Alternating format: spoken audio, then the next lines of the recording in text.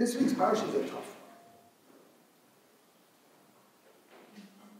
It's got the Torah curses.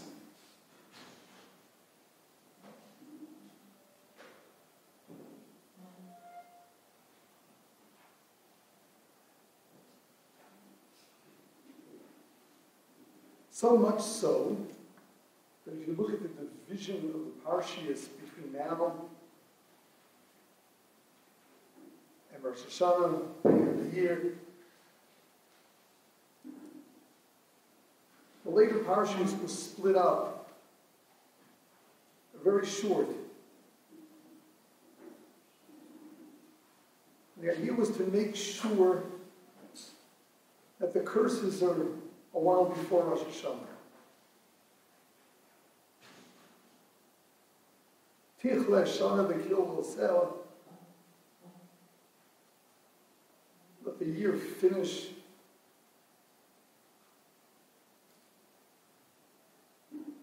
Along with all the curses and all the difficulties. And Tichle Shana V'Kil, let the new year begin with blessing.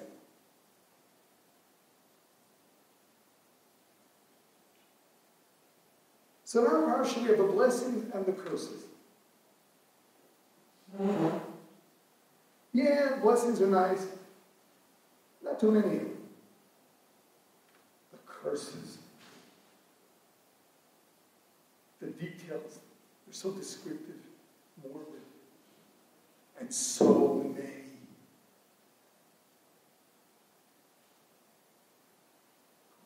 Similarly, the pasuk tells us that when Klal Yisrael crosses the Yarden and comes into Eretz Yisrael, the first thing they got to do, they go to Har Gerizim and Har Ebal, two mountains. One's green, one's bare. Have half the nation on one side, half on the other. And there's a whole list of blessed are those who do this and cursed are those who do that. But the Torah only mentions the curses. It doesn't mention the blessings. Rashi tells us, well, it's obvious. It said that you'll give the blessings and the curses. But the Torah left out the blessings.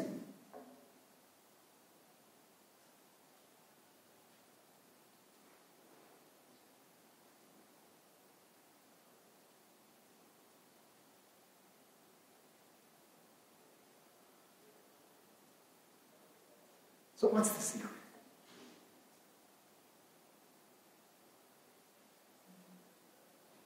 There's so many curses, but only so many.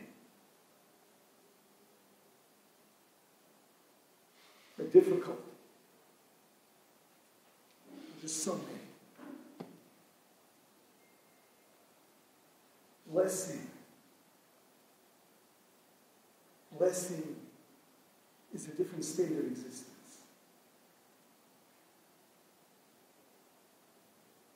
Blessing is infinite.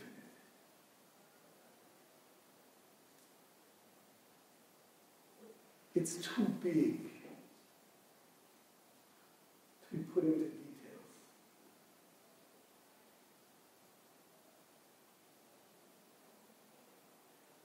It's something that we have to learn to actually experience. What's it going to say? All right, you get a new car.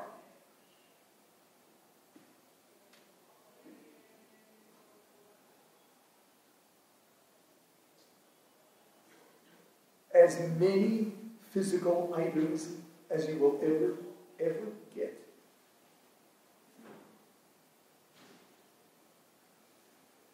There's always something new. There's always something else.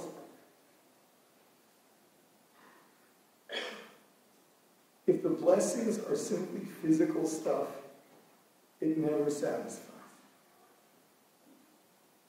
You know something? At the end of the day, it's empty. Blessing is a state of being.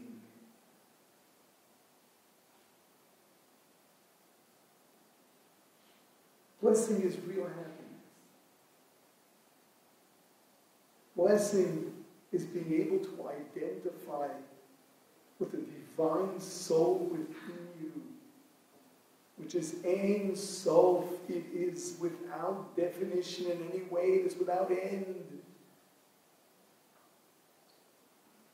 A state of fulfillment, of constant fulfillment.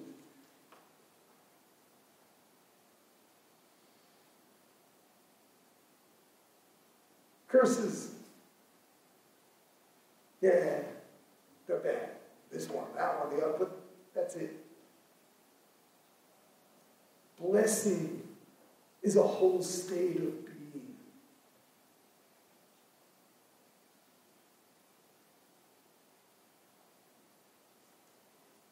And the Torah is really giving us the choice.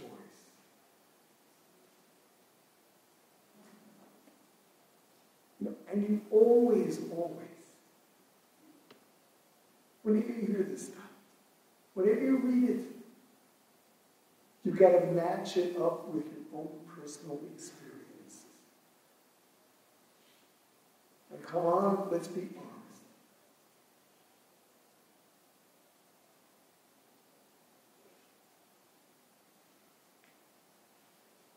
What makes you happy?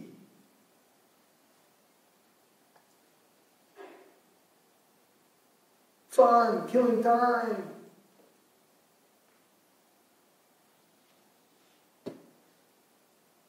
Blessing in the eyes of Torah is a real feeling of fulfillment.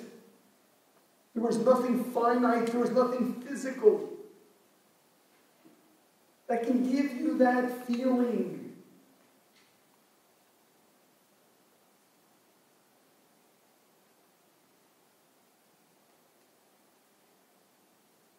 The curses are all finite, they're all physical.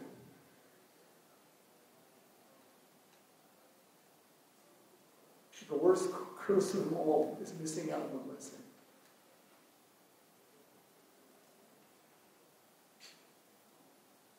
What's put before us is the choice. An empty, meaningless life. Yeah, with a good moment here and there. A real blessing.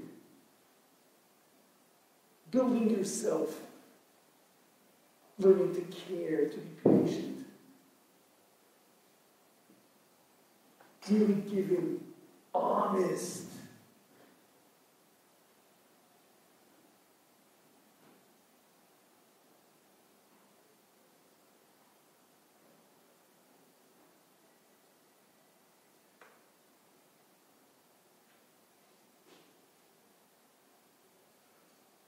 What Torah has to offer is a state of blessing.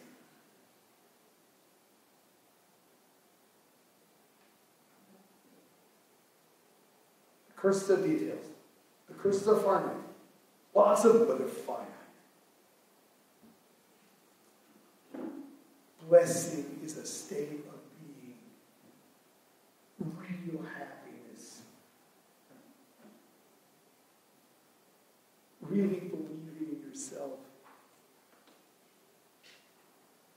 Really being happy with whom you are because you've discovered the greatness within yourself. Not that the pretend stuff that you hide behind so you don't have to deal with your shortcomings.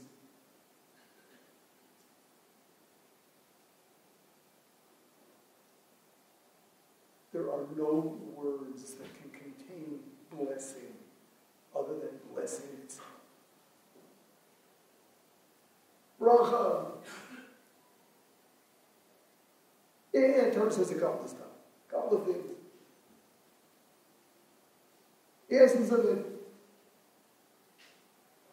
Be blessed when you come, you should be blessed when you go.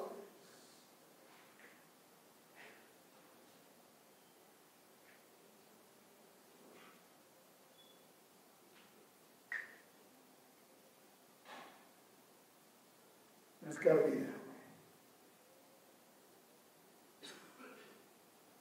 Because evil Evil is really nothing other than diminished existence. It's not a reality on its own. Good. What's good?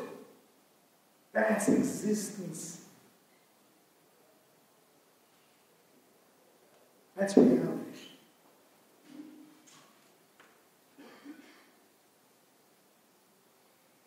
Getting closer to Rosh Hashanah. What are you looking forward to? What is it that you want for this coming year?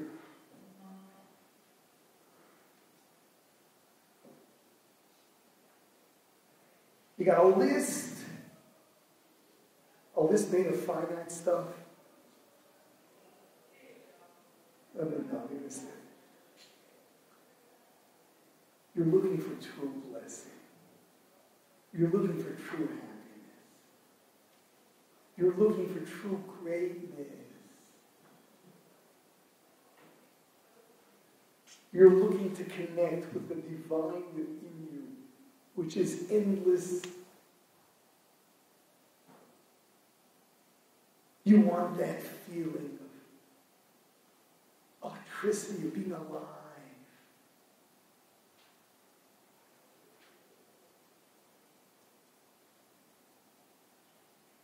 You're looking for bracha.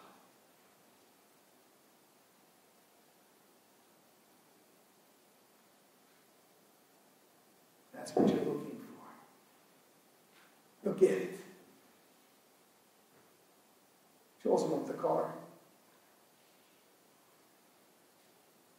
You may get that, but at the expense of bracha. You want what's real. You want what's the eternal you. You want what's long-lasting.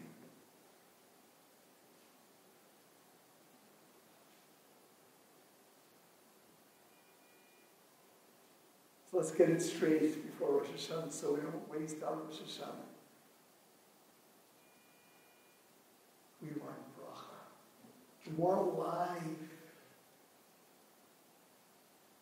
We want to grow. We want to share.